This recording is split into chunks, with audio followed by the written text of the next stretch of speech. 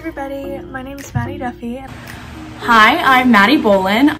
Hi, my name is Emily. Hi everyone, my name is Amelia Fox. Hi, my name is Chelsea Buddha. And I'm a sophomore here at Tulane, double majoring in finance and marketing. I'm from New Jersey and I just joined the Her Campus team this semester. I also joined the social media committee, which has been really fun getting to explore all of that.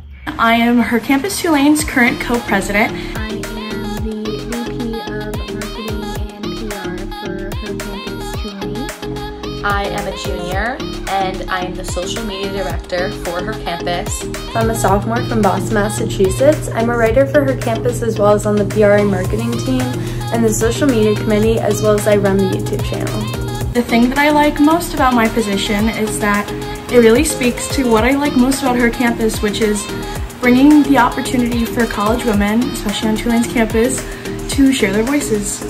And my favorite part about being on the Her Campus team is the sense of community and having this really great creative outlet that's accessible to all college students. There's something on there for everybody and it's just so fun to write for. My favorite part of being in Her Campus Tulane is getting the opportunity to write articles to spread awareness of really important issues that matter and being a part of a really great group of empowering women. My favorite part about being in Her Campus is that I'm given the ability to write about whatever topics I want for my articles that are posted each week, and this encourages the public to learn more about the specific topics I write about, and really spreads the word about different things that are very important to me and that I'm passionate about.